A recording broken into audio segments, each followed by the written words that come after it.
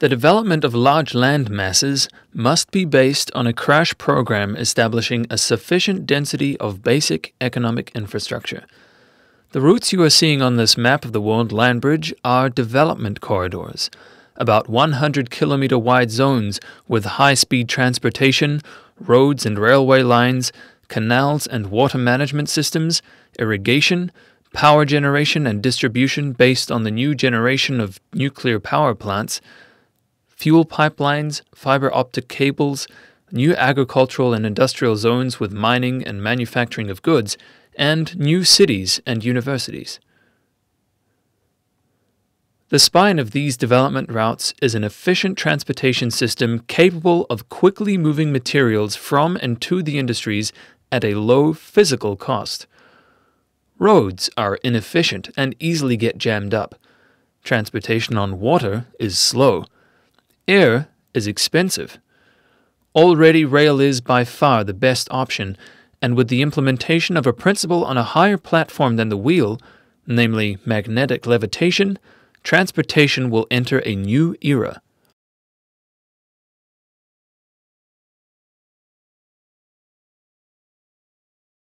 Let us say that we wanted to travel from Acapulco on the west coast of Mexico to Mumbai in India. We can do it by ship, or within the newly built worldwide transportation network, we could start our journey from Acapulco's newly built maglev terminal. So far, the Transrapid maglev system has only been built in metropolitan Shanghai, and the Chinese government has planned to extend the line by 180 kilometers to Hangzhou, although this German technology is much more suited to long-distance routes and is also a potential asset in the freight of high-value goods. Today's technology permits us to travel at speeds up to around 500 kilometers per hour, but Chinese and American researchers have shown that, in a near-vacuum tube, a maglev train can reach speeds around 1,000 kilometers per hour.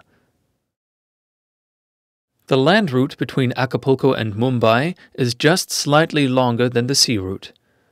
As our Transrapid train literally flies across the North American continent and through the new tunnel built under the Bering Strait, we realize the great advantage we have compared to our friends that embarked on this ship.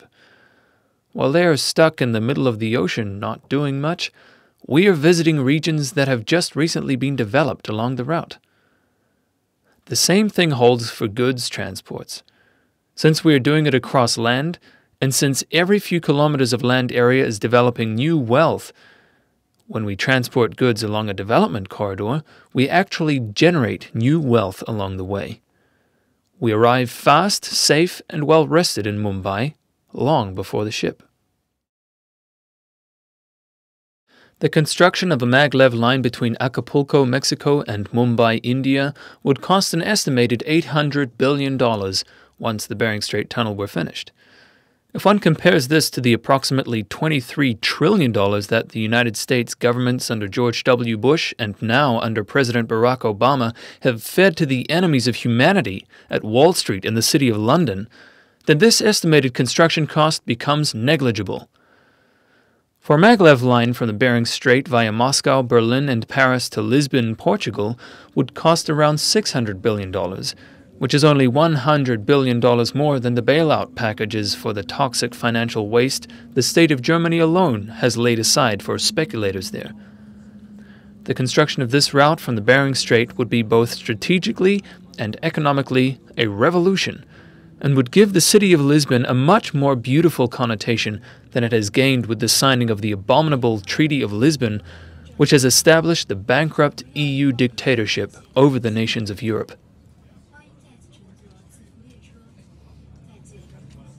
Dear passengers, we are now at Road Station. Please don't forget your belongings. Welcome to take our maglev train.